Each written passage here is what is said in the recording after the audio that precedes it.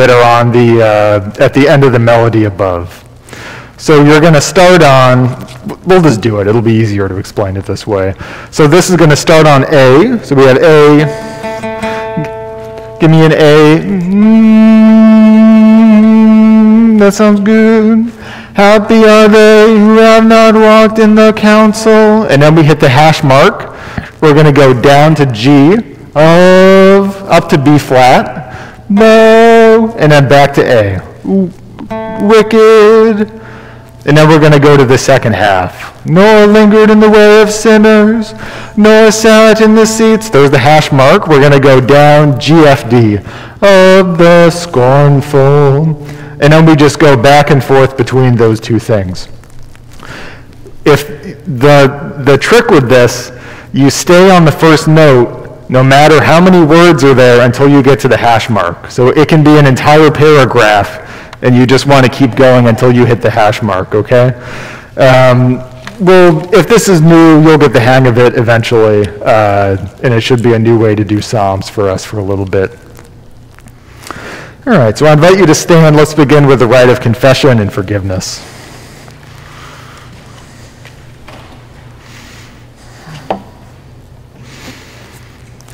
In the name of the Father, and of the Son, and of the Holy Spirit, amen.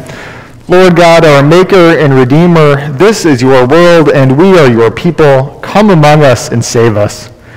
We have willfully misused your gifts of creation. We have seen the ill treatment of others and have not gone to their aid. We have condoned evil and dishonesty and failed to strive for justice. We have heard the good news of Christ, but have failed to share it with others. We have not loved you with our whole heart, nor our neighbors as ourselves. Dear beloved, God loved this world so much, he sent Christ the Son to be our Savior. In Christ, God forgives you all of your sins so that you may live in the power of the Holy Spirit this day and always. Amen.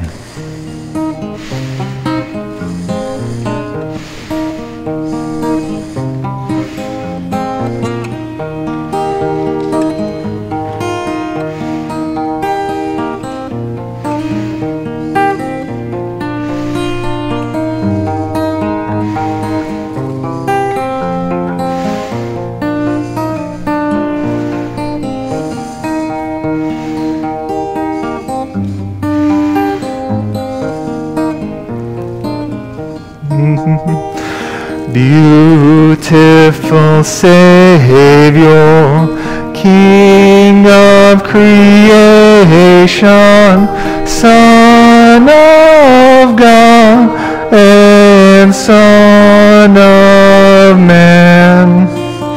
Truly I love thee, truly I'd serve thee, light of my soul, my joy, my crown. Fair are the meadows, fair are the woodlands, robed in flowers of blooming spring. Jesus is fairer, Jesus is pure, he makes my sorrowing spirit sing. Fair is the sunshine, fair is the moonlight, bright the sparkling stars on high. Jesus shines brighter, Jesus shines purer than all the angels in the sky. Beautiful Savior, Lord of the nations, Son of God, and Son of man. glory and honor, praise, adoration, now and forevermore be thine.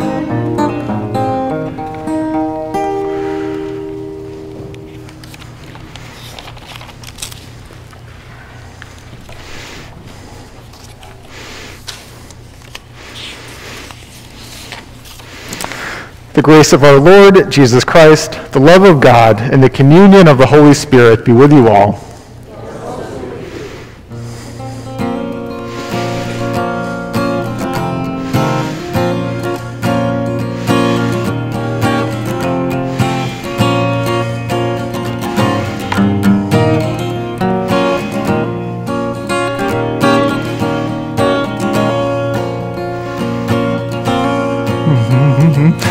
Kyrie eleison, Kyrie eleison, Kyrie eleison, Kyrie eleison.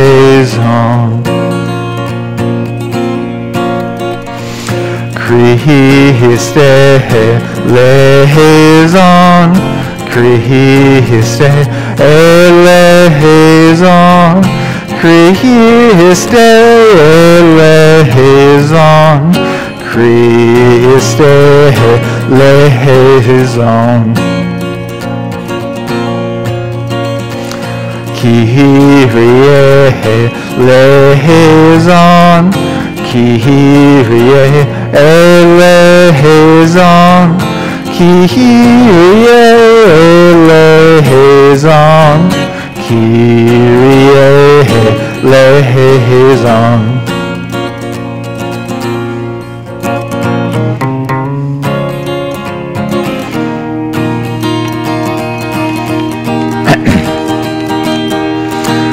Thankful hearts and voices raise, tell everyone what God has done. May all who seek the Lord rejoice and bear Christ's holy name.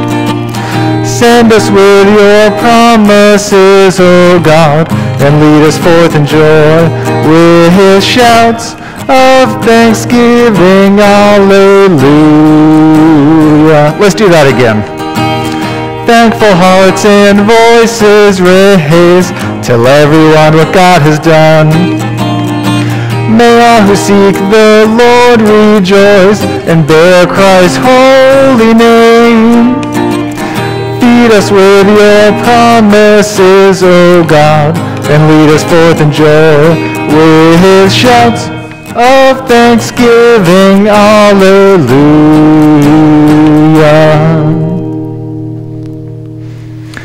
Let us pray. Direct us, O Lord God, in all of our doings with your continual help, that all our works begun, continued, and ended in you, we may glorify your holy name. And finally, by your mercy, bring us to everlasting life through Jesus Christ, our Savior and Lord. Amen.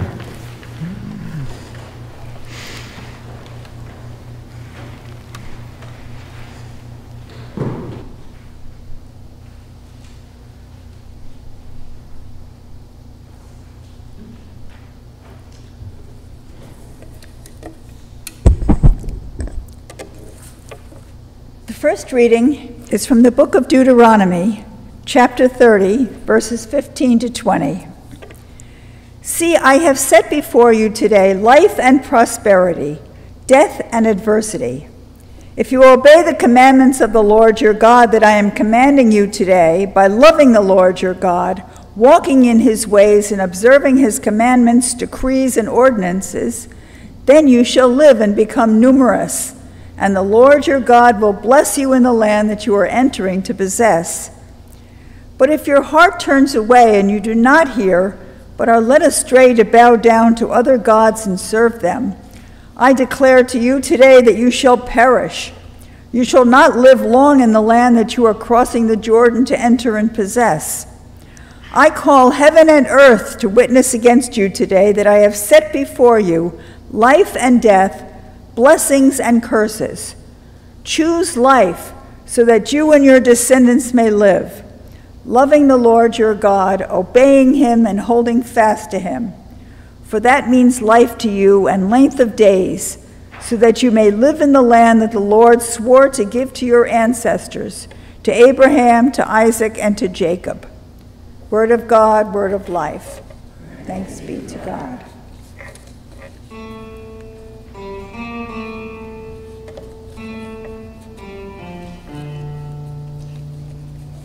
Happy are they wanting on nor lingered in the way of sinners, nor sat in the seats of the scornful.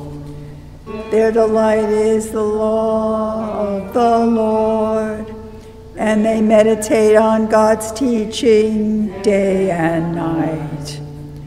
They are like trees planted by streams of water, bearing fruit in due season with leaves that do not wither.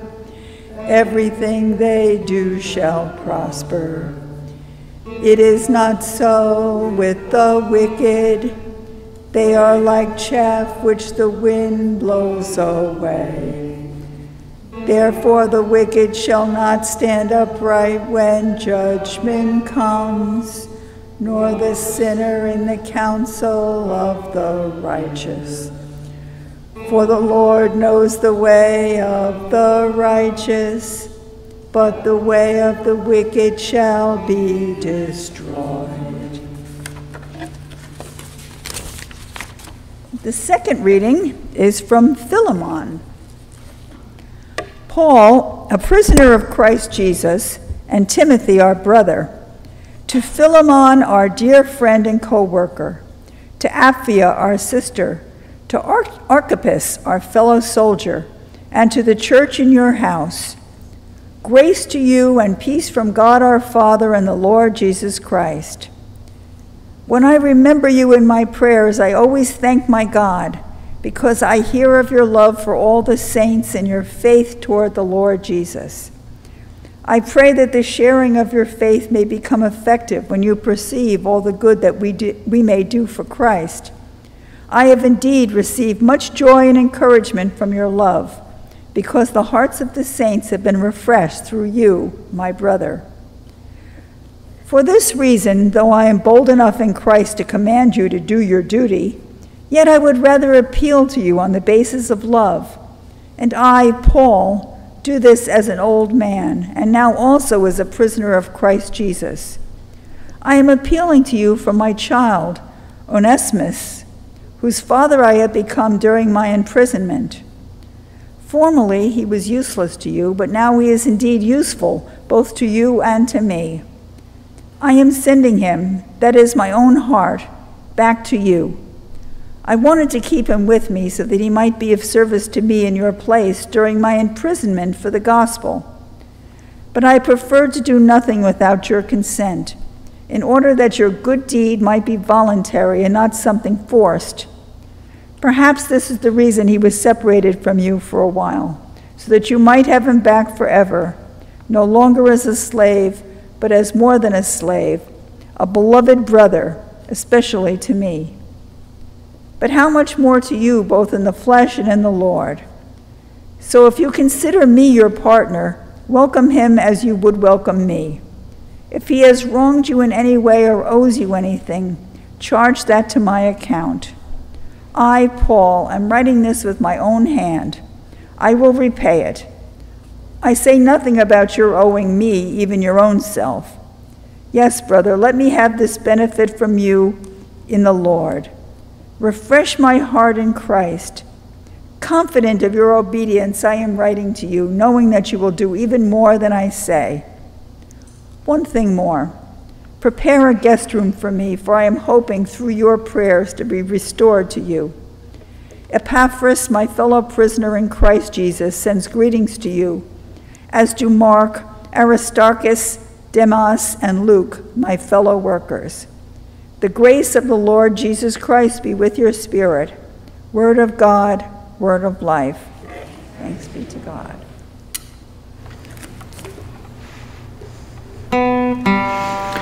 Listen, listen, God is calling, through the word inviting, offering forgiveness, comfort, and joy. Listen, listen, God is calling, through the word inviting, offering forgiveness, comfort, and joy. Listen. This is the Holy Gospel according to St. Luke. Glory to you, O Lord. Now large crowds were traveling with Jesus, and he turned and said to them, "Whoever comes to me and does not hate father and mother, wife and children, brothers and sisters, yes, even life itself, cannot be my disciple. Whoever does not carry the cross and follow me cannot be my disciple. For which of you, intending to build a tower, does not first sit down and estimate the cost to see whether he has enough to complete it? Otherwise, when he's laid a foundation and is not able to finish, all who see it will begin to ridicule him, saying, 'This fellow began to build and was not able to finish.' Or what king going out to wage war against another king will not sit down first and consider whether he is able with 10,000 to oppose the one who comes against him with 20,000? If he cannot, then, while the other is still far away, he sends a delegation and asks for the terms of peace. So therefore, none of you can become my disciple if you do not give up all your possessions." This is the gospel of the Lord. Praise to you, O Christ.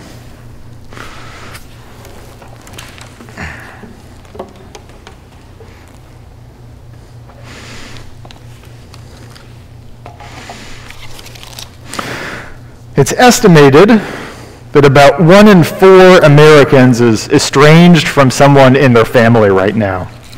4 in 10 have been at some point. And even if you aren't capital E estranged from someone, we know what it feels like to have strained relationships in our families and social circles.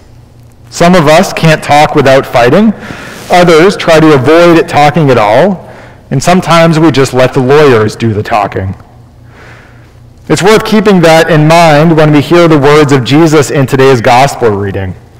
"Whoever comes to me and does not hate father and mother, wife and children, brothers and sisters, yes, even life itself, cannot be my disciple." It's easy to read those as a prescriptive endorsement, as if Jesus is saying that if you want to be his disciple, you need to start hating people. As if the way into the kingdom of God is by blowing up all of your relationships, particularly those with the people you're closest to. "Come, follow me," says our Lord, "and I will make you burners of bridges." The meaning changes when we see them not as proscriptive, but as descriptive. Not Jesus telling us how we should be, but Jesus describing how we actually are in our relationships with our families, our neighbors, and our communities. The word that Jesus uses for hate here has notions of separation or removal. We often have the sense that our relationships with others aren't quite the way they should be. There are tears in the fabric, and those tears are a source of pain for us. And to stay in the text, we may even feel the same way about life itself.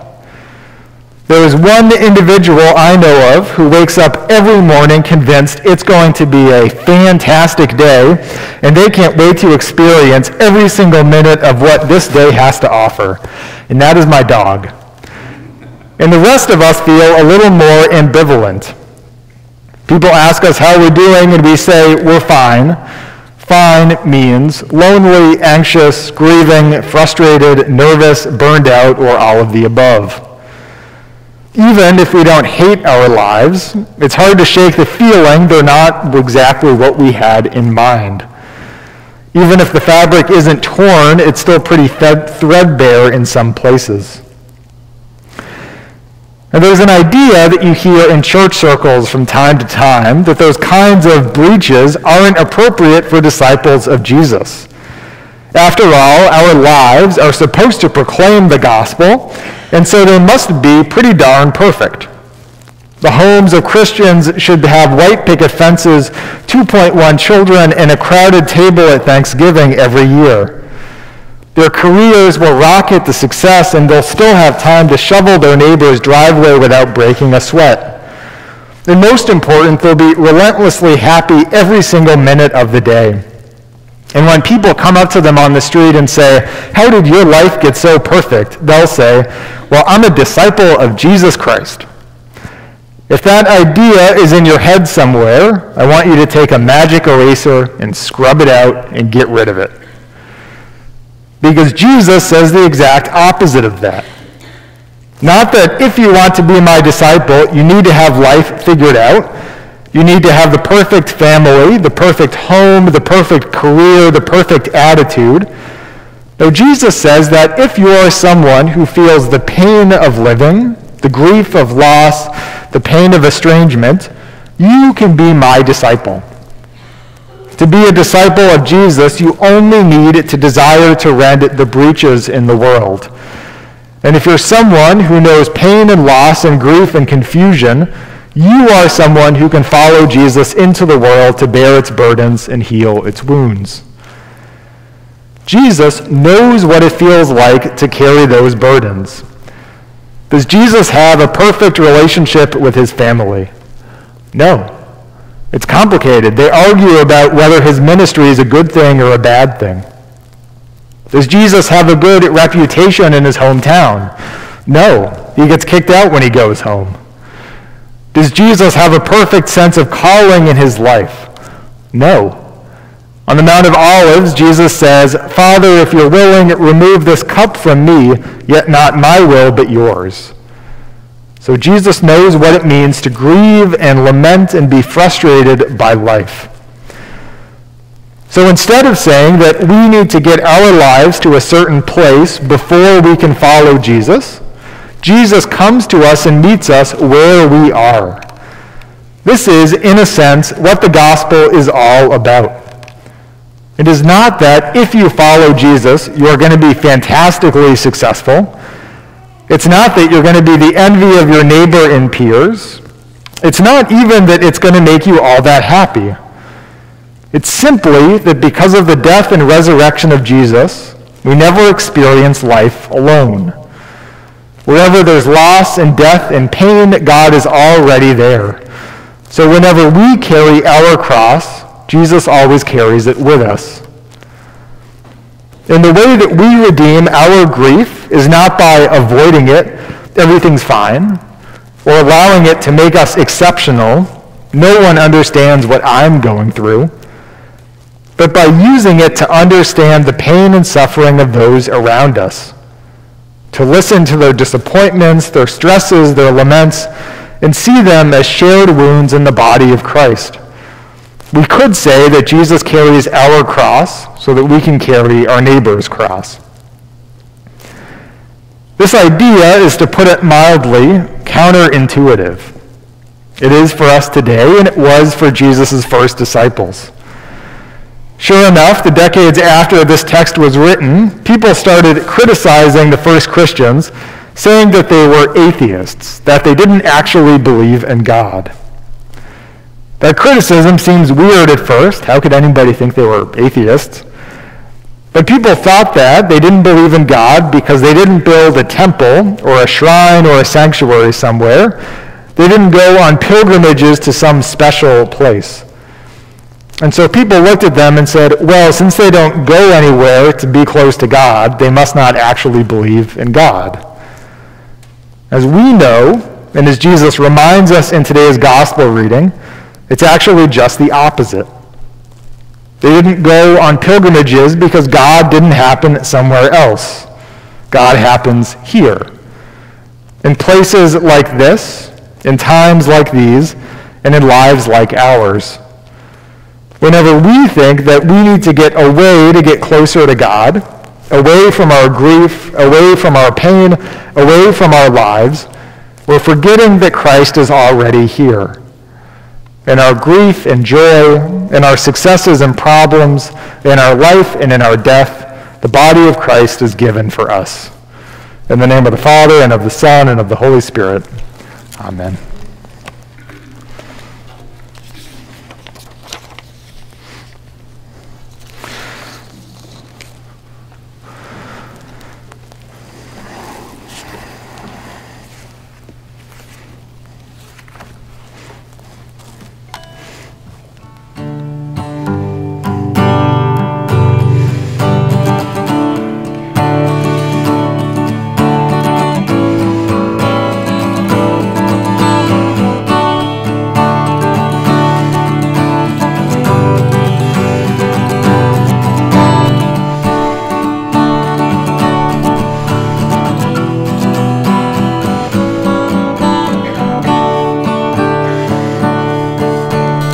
You have come down to the lake shore, seeking neither the wise nor the wealthy, but only asking for me to follow.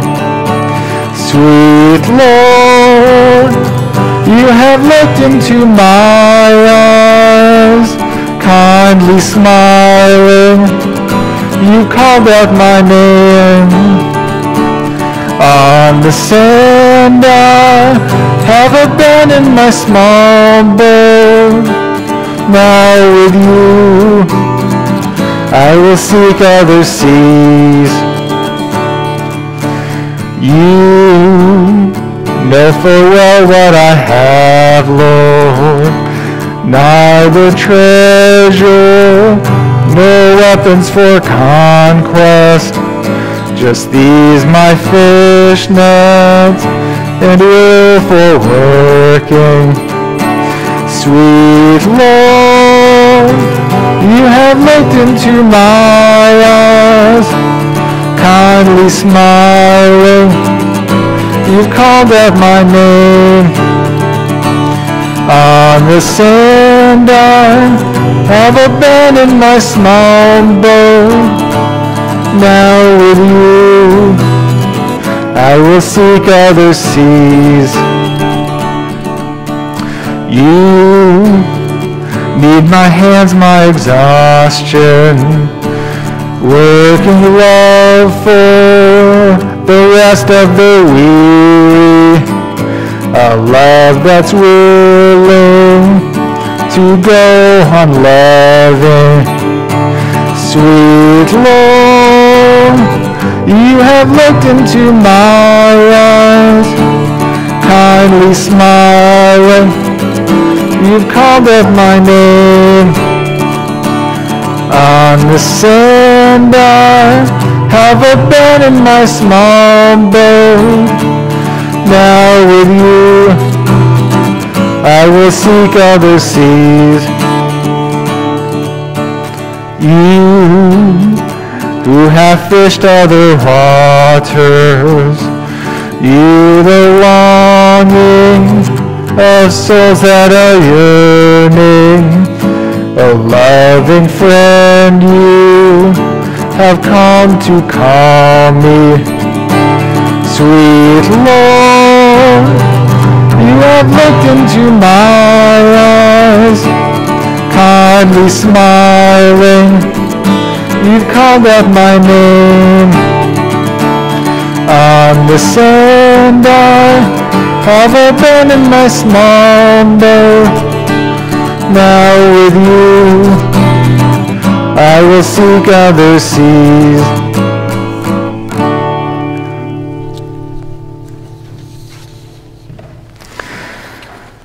Let's join the church around the world confessing our faith using the words of the Apostles' Creed. I believe in God, the Father Almighty, creator of heaven and earth. I believe in Jesus Christ, God's only Son, our Lord, who was conceived by the Holy Spirit, born of the Virgin Mary, suffered under Pontius Pilate, was crucified, died, and was buried. He descended to the dead. On the third day he rose again into heaven. He is seated at the right hand of the Father, and he will come to judge the living and the dead. I believe in the Holy Spirit, the Holy Catholic Church, the communion of saints, the forgiveness of sins, the resurrection of the body, and the life everlasting. Amen. I invite the assembly to sit or kneel for the reading of today's prayers.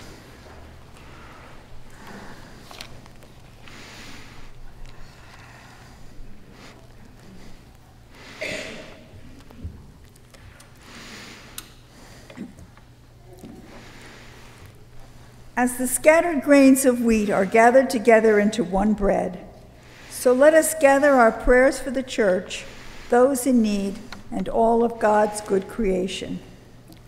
We pray for the church around the world and for the mission of the gospel. Refresh the hearts of your people, deepen our understanding of every good thing we share, and strengthen our partnerships in the faith. God of grace, hear our prayer. For the well-being of the earth and all its creatures, for trees and forests, for all that will yield fruit this season, and for streams and other bodies of water. God of grace, hear our prayer. For the nations and those in authority, for the elected leaders of our towns, states, and country, and for international organizations. Grant wisdom to those who govern and raise up citizens who make decisions in the best interests of their neighbors. We pray especially this week for the people of Benin, the Côte d'Ivoire, and Togo. Merciful God, receive our prayer. For all in need, for those who suffer from disease, who struggle with homelessness or food insecurity, for those whose family life is difficult, and for all in this community who need your care. At this time, if you have any petitions you would like to say out loud or in your heart. Fred, Monica, Lorraine, Elda. God of grace, hear our prayer. For this community of faith, for all our labors, begun, continued, and ended in you, that they glorify your holy name.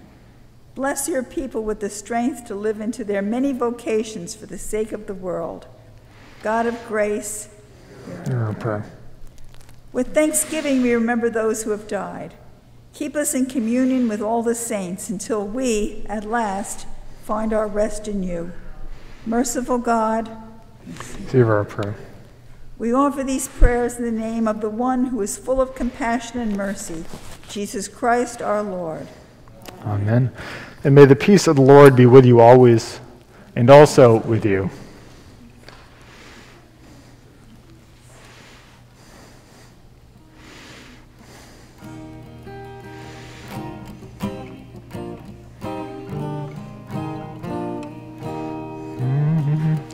Let the vineyards be fruitful, Lord, and fill to the brim our cup of blessing.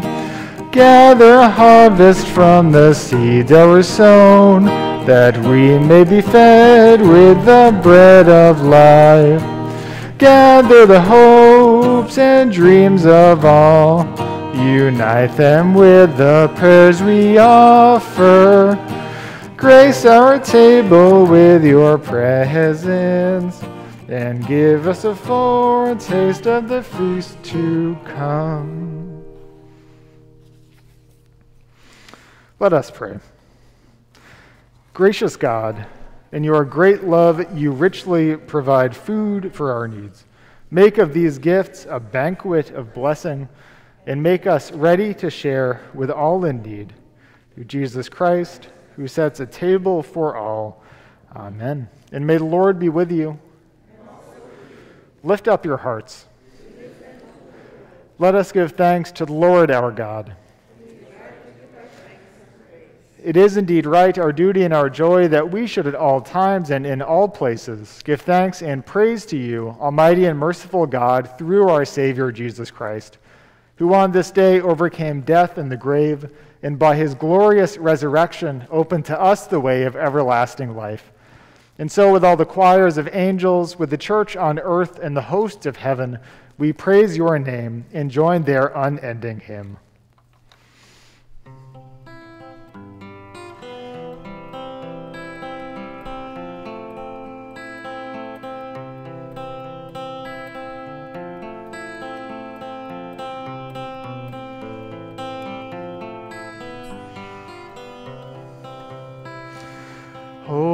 Holy, holy, holy. My heart adores you. My heart is glad to say the words, you are holy, God. Let's do that one more time. Holy, holy, holy. My heart adores you. My heart is glad to say the words, you are holy, God. God of our weary years, God of our silent tears, you have brought us this far along the way. In times of bitterness, you did not abandon us, but guided us in your path of love and light. In every age, you sent prophets to make known your loving will for all humanity. The cry of the poor has become your own cry. Our hunger and thirst for justice is your own desire. In the fullness of time, you sent your chosen servants to preach good news to the afflicted, to break bread with the outcast and despised, and to ransom those in bondage to prejudice and sin. In the night in which he was betrayed, our Lord Jesus took bread, gave thanks, broke it, and gave it to his disciples, saying, "Take and eat. This is my body given for you. Do this for the remembrance of me." And again, after supper, he took the cup, gave thanks, and gave it for all to drink, saying, "This cup is the new covenant in my blood, shed for you and for all people for the forgiveness of sin. Do this for the remembrance of me." For as often as we eat of this bread and drink of this cup, we proclaim the Lord's death until he comes. Christ has died. Christ is risen. Christ will come again. Remembering his death and resurrection, we await the day when Jesus shall return to free the earth from the bondage of slavery and death. Come, Lord Jesus, and let the church say, Amen. Send your Spirit on these gifts and the hearts of all who share this bread and cup. Send us into the world to serve with courage and wisdom. Come, Spirit of freedom, and let the church say, Amen. Amen. Join our prayers and praise with your prophets and martyrs of every age, that rejoicing in the hope of the resurrection, we might live in the freedom and hope of your Son. In the unity of the Holy Spirit, all glory and honor is yours, Almighty Father, now and forever. Amen. And gathered into one by the Holy Spirit, let us pray as Jesus taught us. Our Father, who art in heaven, hallowed be thy name. Thy kingdom come, thy will be done, on earth as it is in heaven. Give us this day our daily bread, and forgive us our trespasses, as we forgive those who trespass against us. And lead us not into temptation, but deliver us from evil. For thine is the kingdom, and the power, and the glory, forever and ever. Amen. This is the body of Christ given for you, and the blood of Christ shed for you.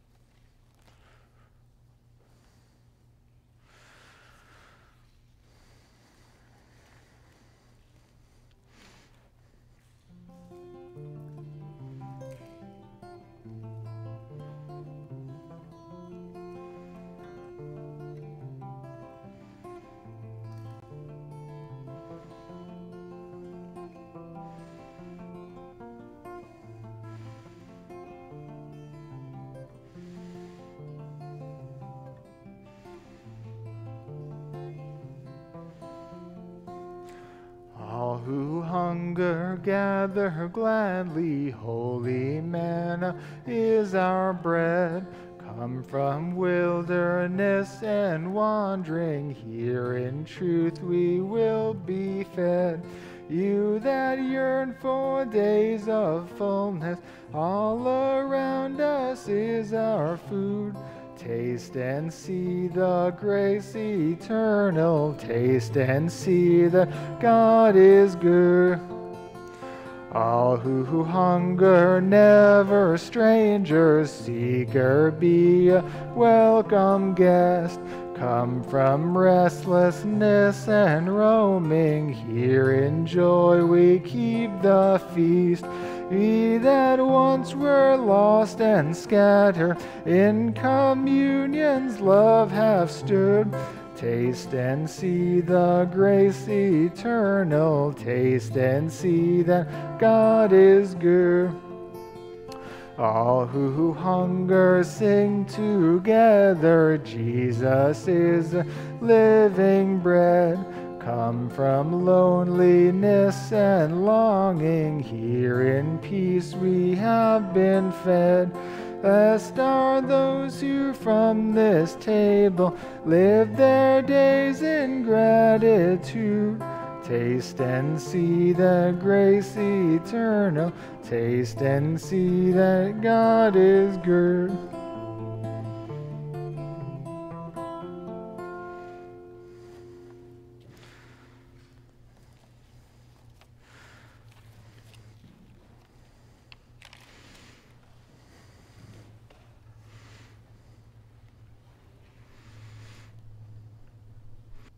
Let us pray.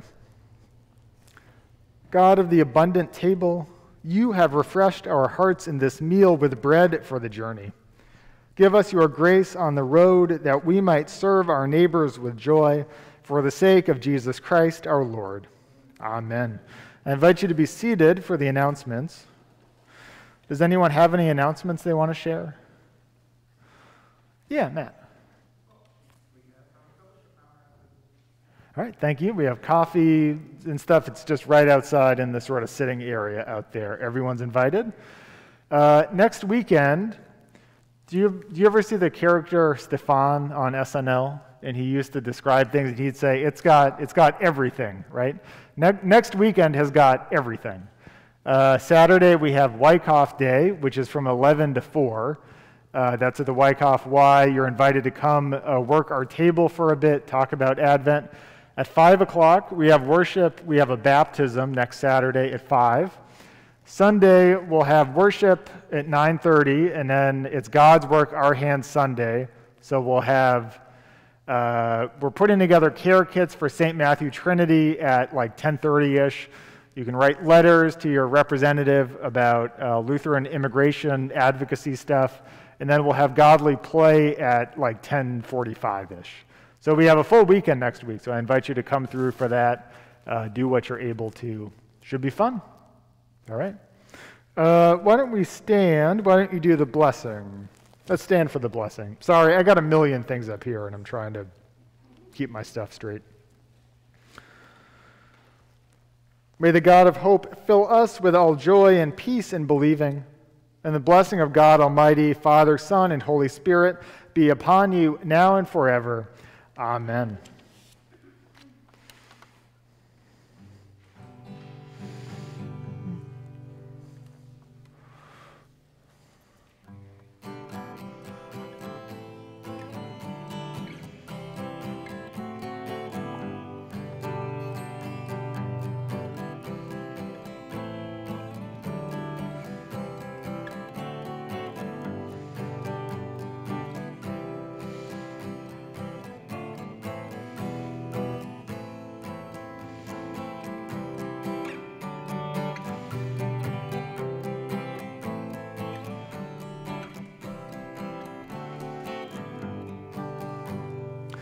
Go, my children, with my blessing, never alone.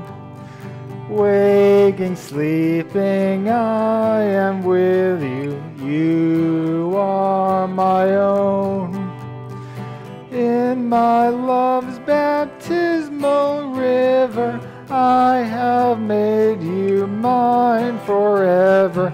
Go, my children, with my blessing, you are my own. Go, my children, sins forgiven, at peace and pure. Here you learn how much I love you, what I can cure. Here you heard my dear son's story. Here you touched him, saw his glory. Go, my children, winds forgiven, at peace and pure. My children, fed and nourished, closer to me. Grow in love and love by serving, joyful and free.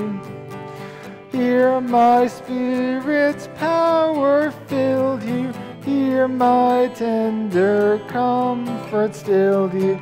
Go, my children, fed and nourished, joyful and free.